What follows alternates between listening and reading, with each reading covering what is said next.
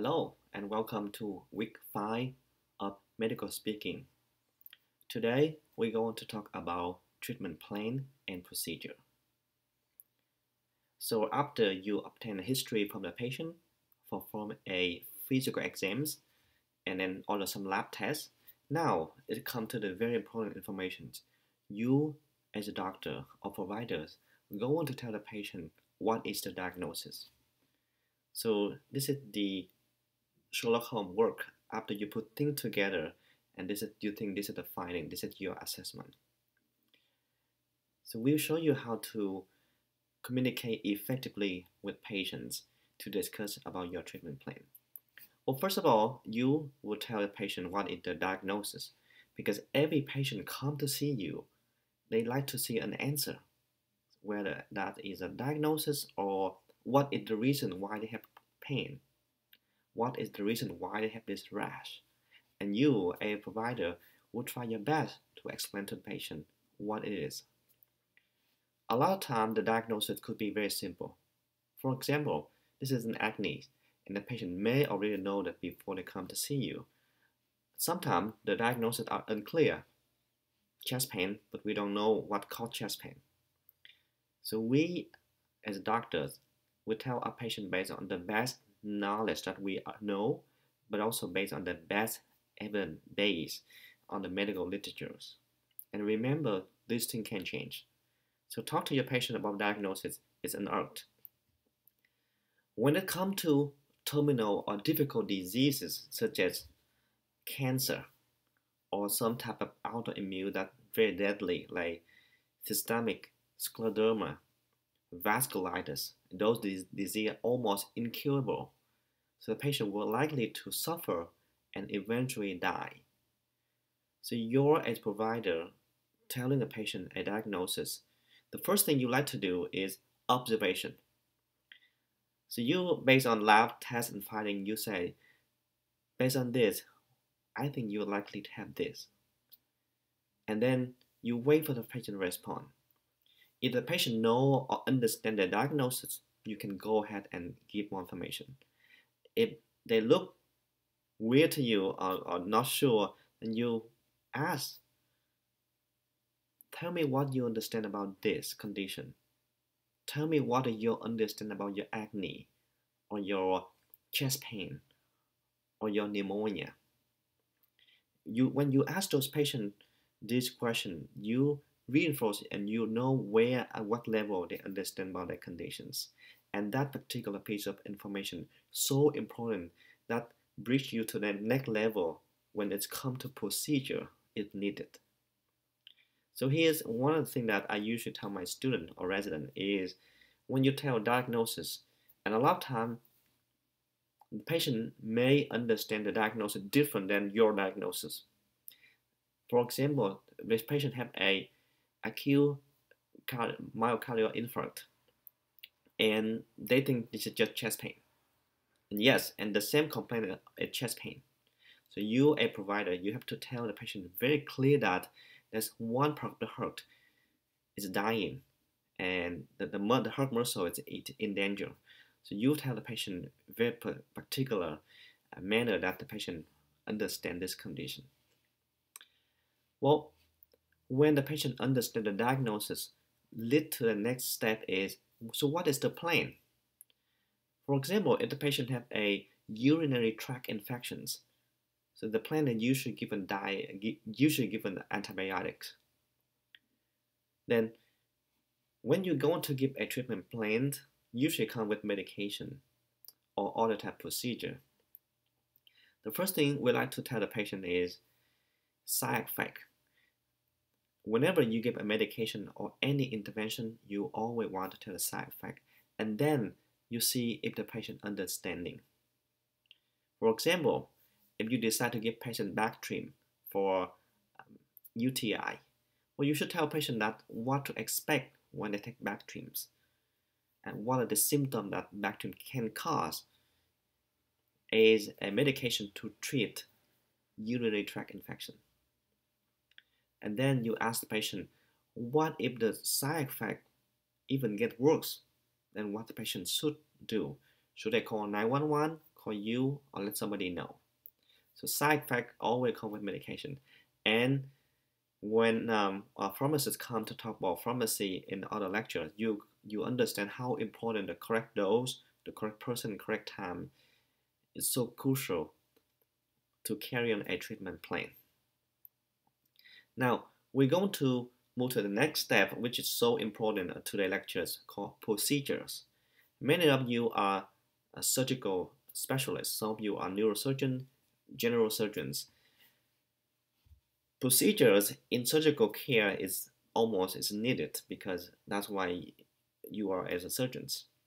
But in the other hand, in medicine, subspecialists like cardiologists, um, pulmonologists, even rheumatologists or gastroenterologists do a lot of procedure. Your job as a doctor is you must be able to explain to the patient about the procedure. This is the number one cause of lawsuit. If you want to practice medicine in the US and you want to avoid a lawyer come to talk to you, make sure you explain each procedure carefully and then you ask for patient feedback. So a lot of times you see when I talk, I pause and that's what I allow you to do. Give the patient the procedure as you think is necessary. And you also explain to the patient why is it necessary. For example, if you like to do an endoscopy of the stomach, you tell the patient why the patient have an ulcer, and this is not respond to the medication, so it could be something wrong, and you need to go down there and you need to refer the patient to see a GI specialist, take a scope, and go on down there. So that's the sequence you like to explain to your patient. Usually, you don't just send the patient directly to the GI and say, hey, you're going to have an endoscopy. The patient will not like it. So you have to explain and you have to tell patient. Informed consent is almost so crucial that it's a must-have in any type of procedure in US medicine.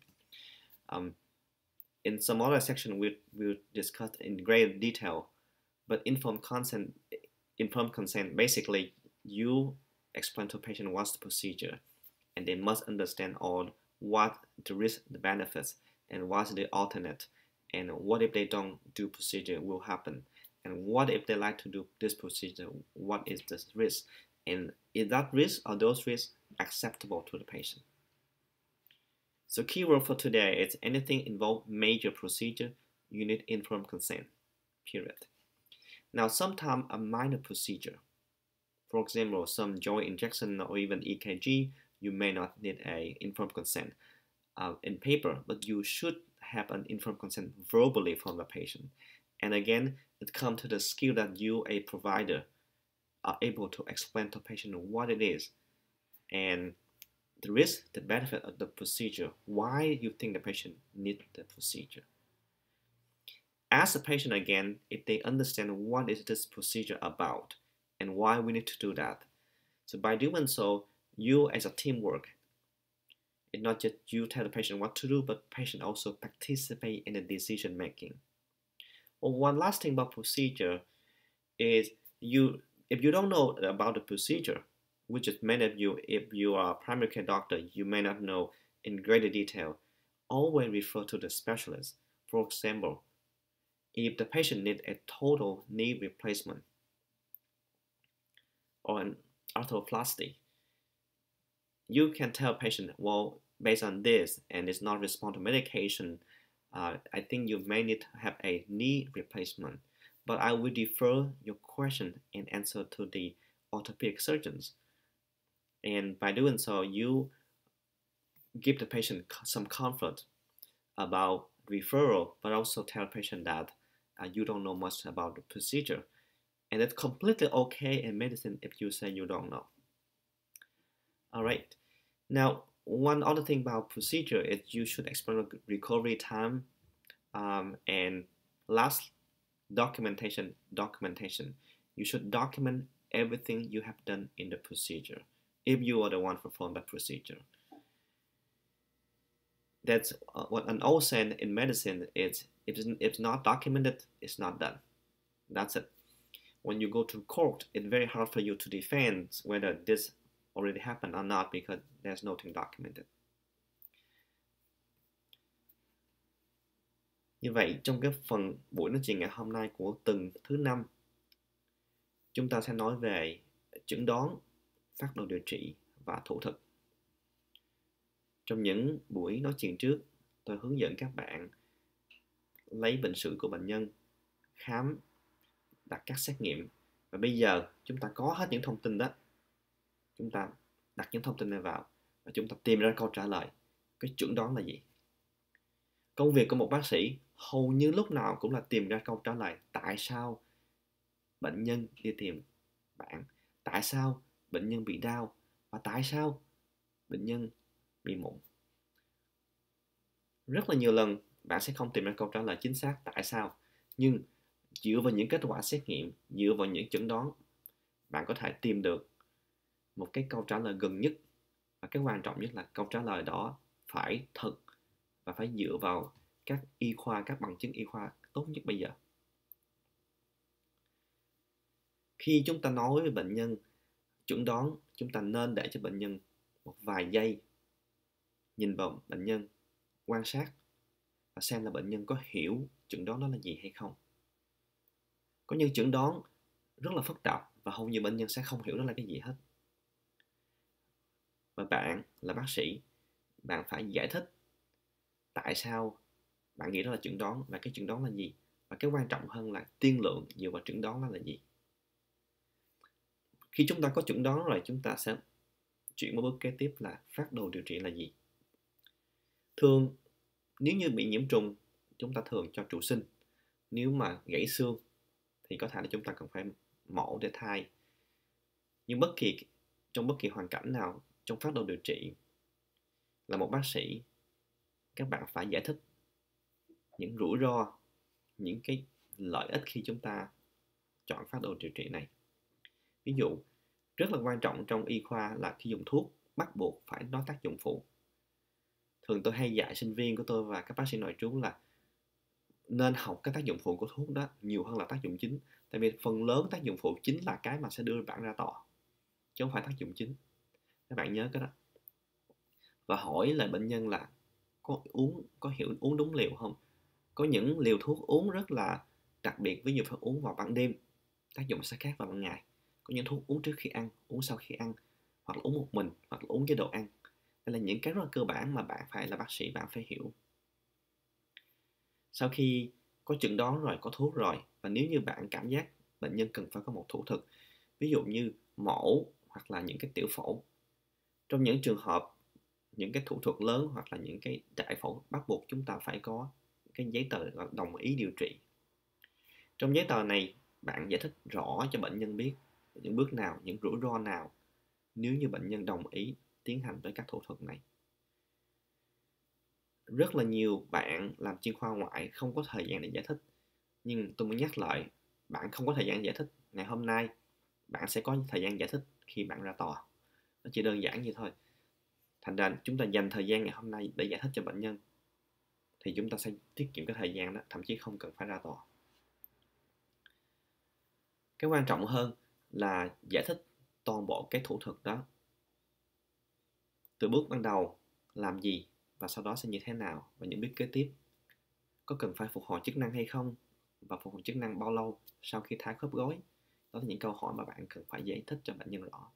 Và nếu như bạn không biết cái thủ thuật đó là gì, bạn có thể chuyển tới bác sĩ chuyên khoa của phẫu thuật đó và để bác sĩ chuyên khoa đã trả lời.